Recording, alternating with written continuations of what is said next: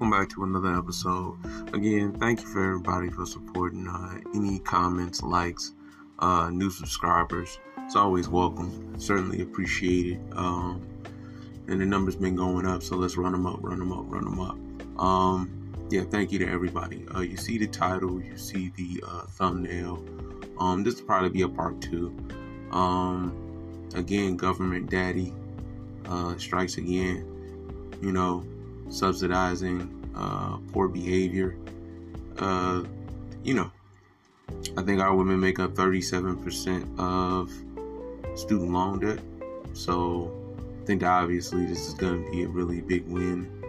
And that this is always the problem that I have. Like, people always, we make this point here on this side that without government subsidies, a lot of our women are not really doing as well as they think they are.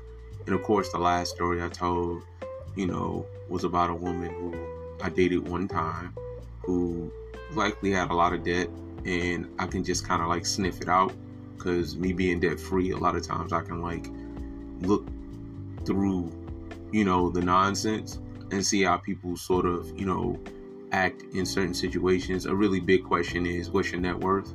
You know what I mean?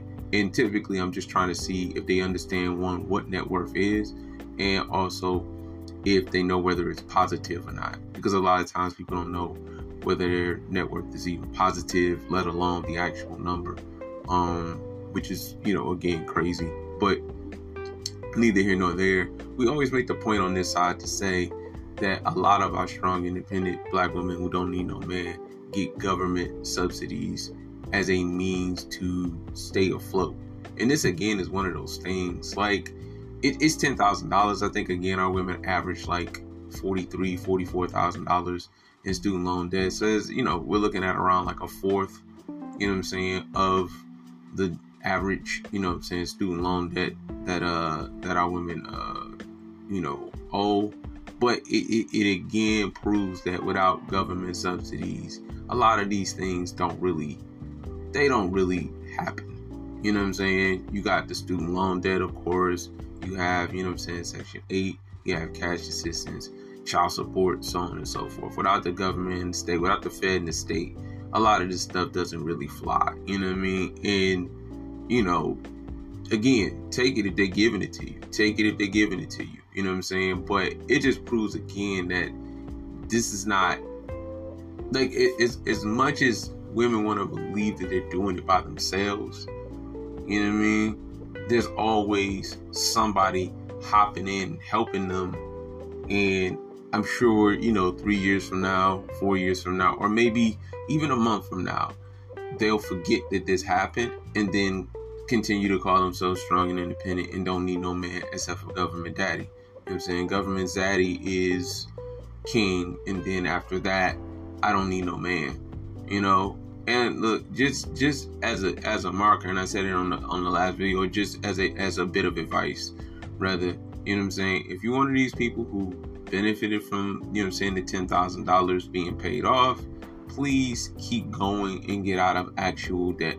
You know what I mean? Because if your habits don't change, likely, you're gonna spend that $10,000 back into debt anyway. Because I think more of the problem, and this doesn't address it, is that people are getting into debt because they just don't have any kind of, budget or they don't know up from down with regards to what they're spending. So that $10,000 will probably end up being right back on there, just in credit card debt or in car loan debt or something else. So really, is this helping?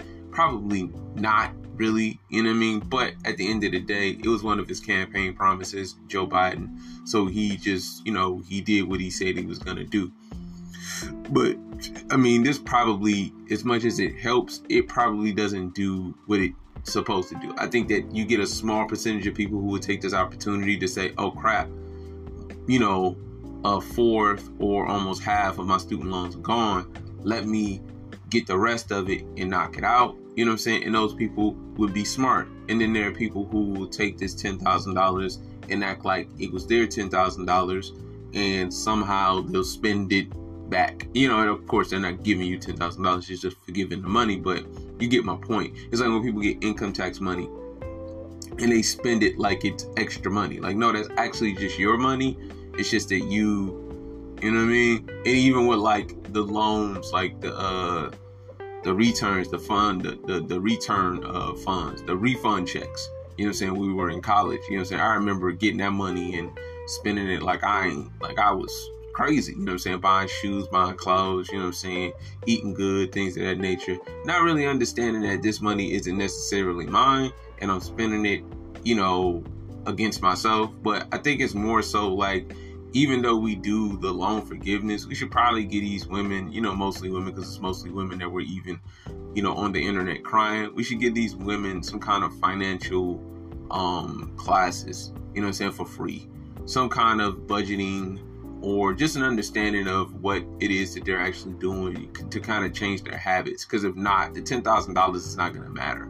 You know what I mean? And then for some women, they owe so much that the interest will get them. You know what I'm saying? Because interest on a lot of student loans around like 6 to 8%. You know what I mean? And when you talk about some women who have upwards of $50,000, $60,000, well, like, you know, with interest in a year, you know what I'm saying, you're going to be tagging on not another $10,000, but, you know what I'm saying, at least another $2,000 to $3,000, you know what I'm saying, it's going to be tagged on to that. So really, it's, as much as it's cool that they're giving them $10,000, it's really, I mean, like I say, that's only one part of their portfolio of debt. You know what I'm saying? You have all the credit cards, you have all the student loan, not student loan, but the car loan debt. Some of them bought houses in this, you know, monstrosity of an economy. You know what I mean? Like, so, I mean, good luck with that. You know what I mean?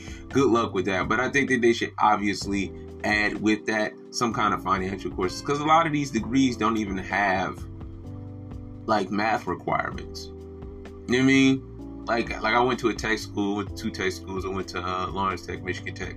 And like the women that were always in there, you know what I'm saying? Because I was also a tutor, you know, and I tutored all the way up to and including like probability statistics, you know, advanced engineering, mathematics, so on and so forth.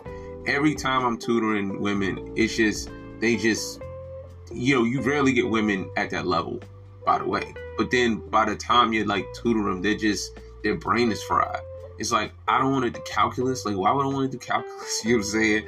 You know, I used to tutor when I was in high school. I used to help girls. They would just be fried at about, you know what I'm saying, at about trigonometry. They're like, I don't want to do this. You know what I'm saying? So a lot of times when they go to college, they're not even getting math requirements or degrees with math requirements in them. So a lot of this stuff is really just addition and subtraction, maybe a little bit of division and multiplication, but really they just need a budgeting course.